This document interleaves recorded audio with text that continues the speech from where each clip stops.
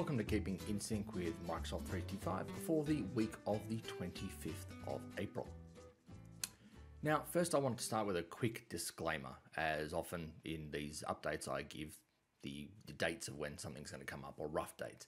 However, sometimes these dates may change. Now, I don't necessarily do an update for those. I just continue on like everything's perfect and wonderful. But it is important to note that if you're not seeing a feature, then yeah, it may have been pushed back, sometimes by weeks, sometimes by months. The other reason why you might not see a feature is that you may have organizational specific settings in your environment that may prohibit them from showing up. So don't blame the messenger. Not that anybody has, but I just thought I'd put it out there, hence why it's a disclaimer. Now, starting in apps and services.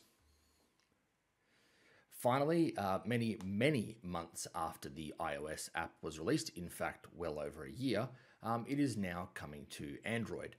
It is expected to roll out late April to early May.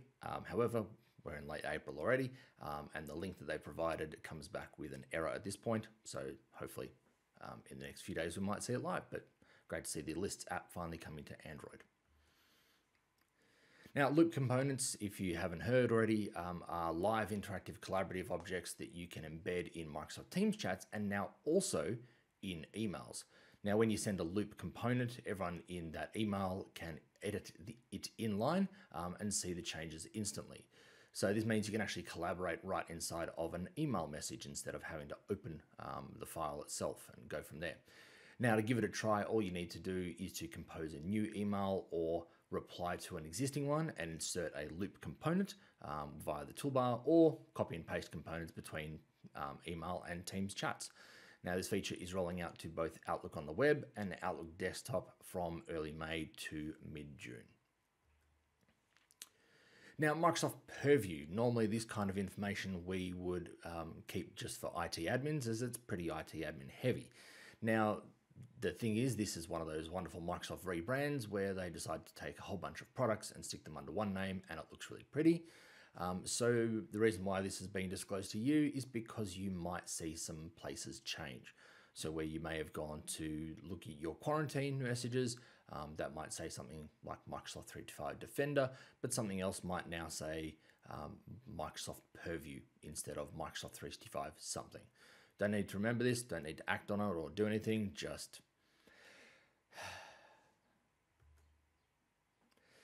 Now, Word for the Web, if you've ever used the transcription feature, the limit was previously 300 minutes per user per month.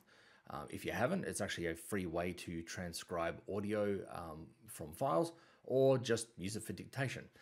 You can actually now transcribe unlimited minutes of uploaded audio using Word for the Web transcription. However, your IT department will need to enable this. So if you need more than 300 minutes per month, ask for it to be uplifted. This is actually available right now. Now, authors of SharePoint pages and news will be able to access section templates from inside of the plus menu in a new tab next to the sections tab, and that can be utilized when authoring SharePoint pages. Now, users will be able to choose and add templates at the section level instead of just at the page level. Although users will still have access to add blank sections as well, Microsoft has created 6 templates to make section design easier. So these templates include fixed aspect ratios on the image web part to automatically keep images within a template looking consistent with one another. However, this can be overridden when editing an image. And also, once elements are added to the canvas, they can be added and deleted just like manually added section elements. But now you have more sleek and inspirational starting points. This is rolling out from late April to late May. Now, while My Analytics is now known and visible in some places as Viva Insights, most of the controls are actually still available in the My Analytics settings page.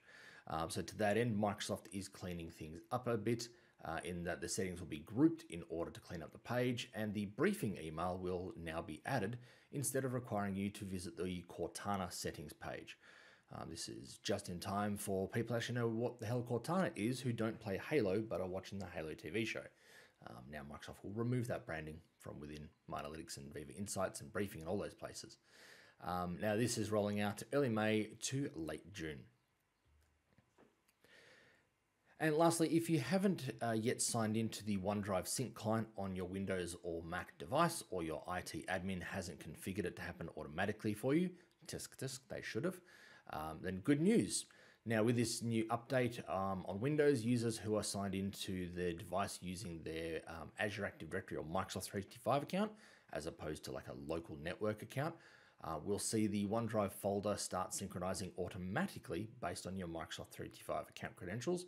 Whereas for Mac users, this will happen if they've signed into another Microsoft app such as Office, Teams, or Edge.